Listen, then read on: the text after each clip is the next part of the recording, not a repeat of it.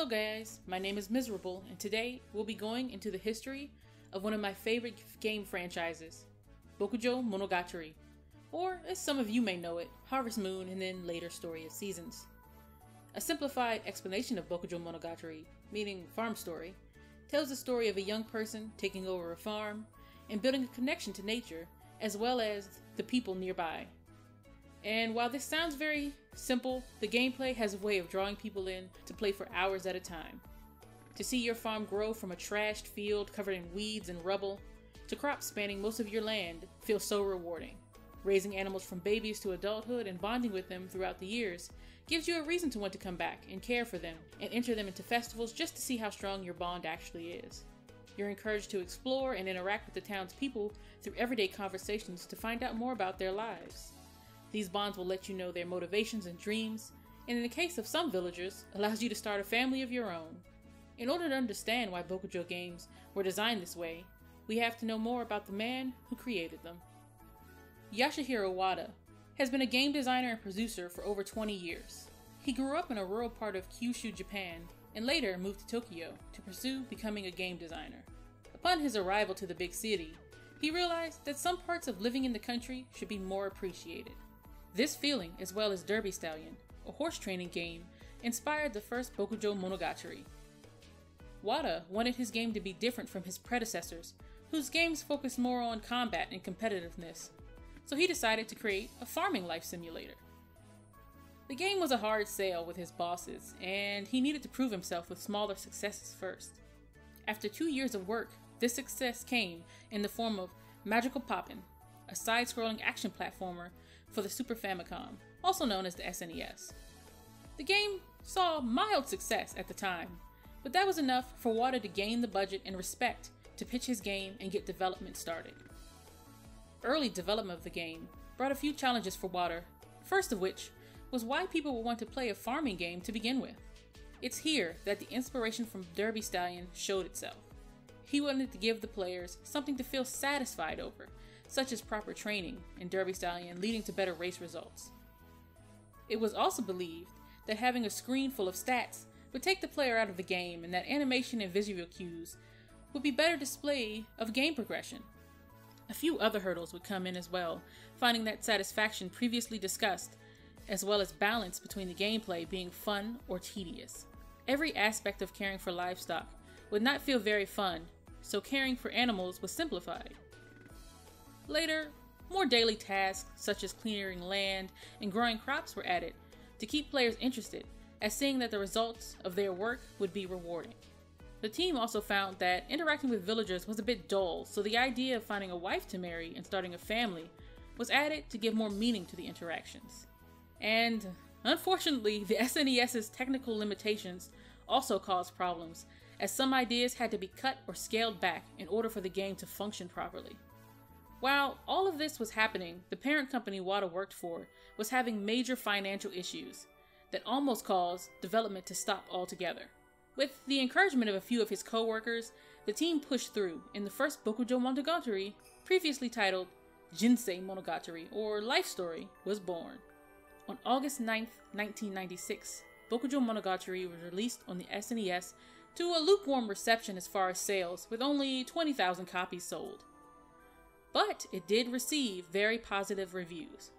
It was through word of mouth that the game's popularity grew. It was later localized and released in North America in 1997, in Europe in 1998, under the title Harvest Moon. The localizations, of course, changed a few things, such as making alcohol juice and westernizing character names and dialogue. But it still built a loyal fan base over in the West. The game's success prompted the publishers to want more games in the franchise, and Wada was hesitant at first, but he felt an obligation to the company that backed him, so Harvest Moon was released for the Game Boy as well as Nintendo 64, with both being huge successes. Harvest Moon 64 was able to include features that had been removed due to the SNES's limitations. Some of these features included a limited time to work during the day, as well as certain shops being open or closed during certain times of the day or week.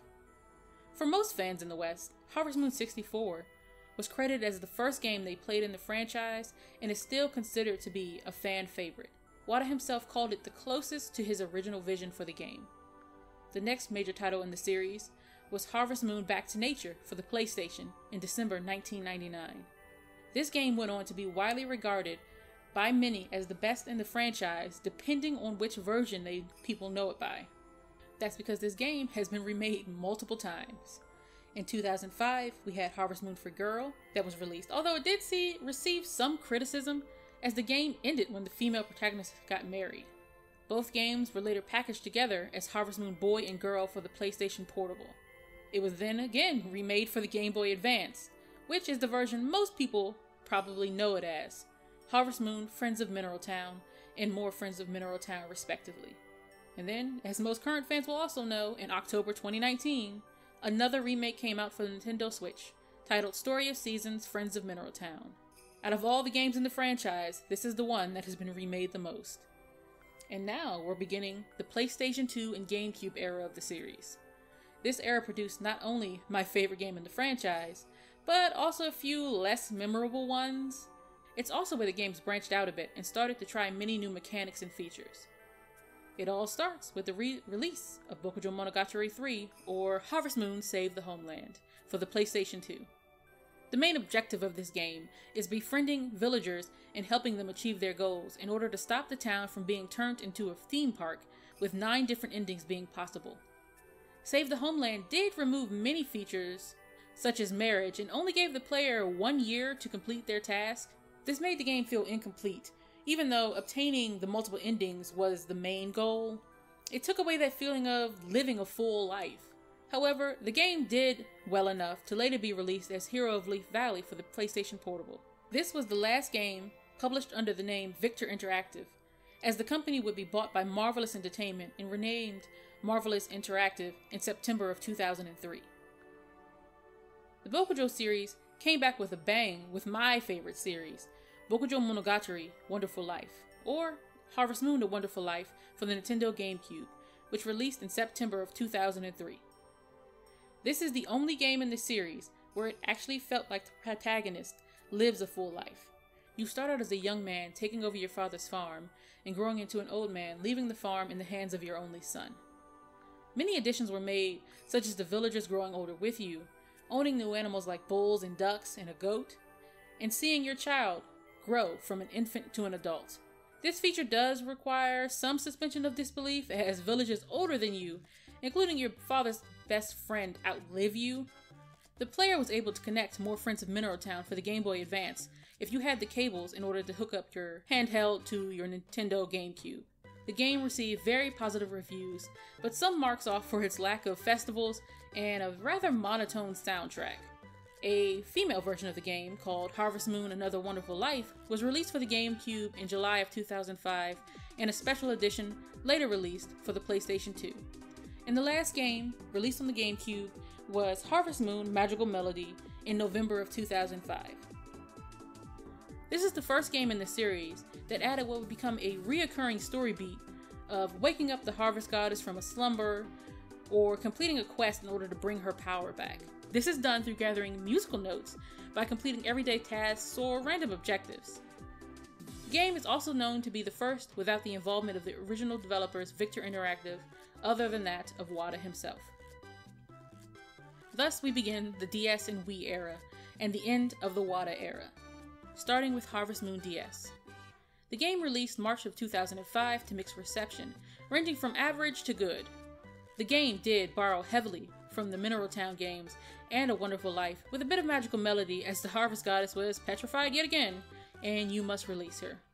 A female version, Harvest Moon DS Cute, came out later the same year in September of 2005. Bokujo Monogatari Kimi no Sodatsu Shima, or Harvest Moon Island of Happiness, was the next of many DS games to release on February 1st, 2007, and the first with no involvement from Wada, partially due to Marvelous Interactive merging with its parent company and becoming Marvelous Entertainment, with Wada as the company president. This was the first time the main protagonists were not taking over a farm from a relative in the series, as well as you being trapped on a deserted island and building a community in order to survive. The game received a lot of criticism for its slow movement and for the stylus interaction not being very innovative. What could be seen as an alternate reality to this game is Harvest Moon Sunshine Islands that was later released for the DS to fix issues with the previous game. It used the same cast, but has a different story. Something similar occurred with the Wii games as well, because a few months later, Bokujo Monogatari Yasuragi no Ki, also known as Harvest Moon Tree of Tranquility, was the first game released for Nintendo Wii in June of 2007. The sacred tree on the island has died, and the player now must work to build the land and relationships with the town's people in order to bring back the tree. Over a year later, Bokujo Monogatari Waku Waku Animaru Machi, or Harvest Moon Animal Parade, were released on October 30th, 2008. This game fixed some of the issues with the Wii remote controls that Tree of Tranquility had, and allowed the player to till land without using the motion controls. It also allowed someone with a second controller to pet NPCs? Yep, you're going to be tasked with collecting the 5 bells to summon the Harvest God and save the Divine Tree.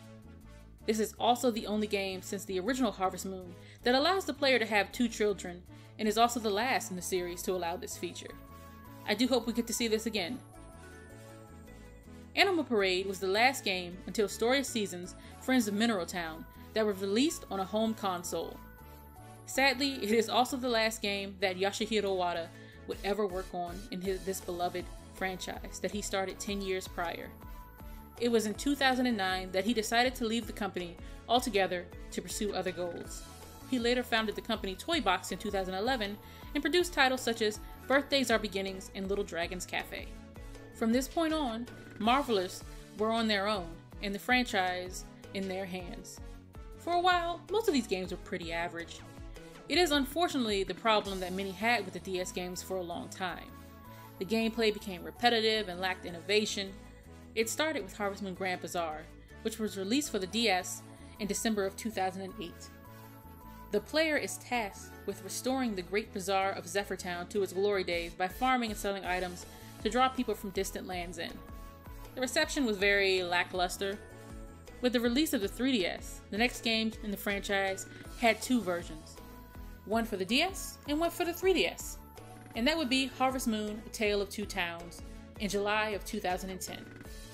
The player loses their memory, Rune Factory, of which town they had lived in, Konohana or Bluebell, 2 rival towns that were once very close, and you must now choose where you're going to live, in the farming-focused Konohana or the ranching in Bluebell.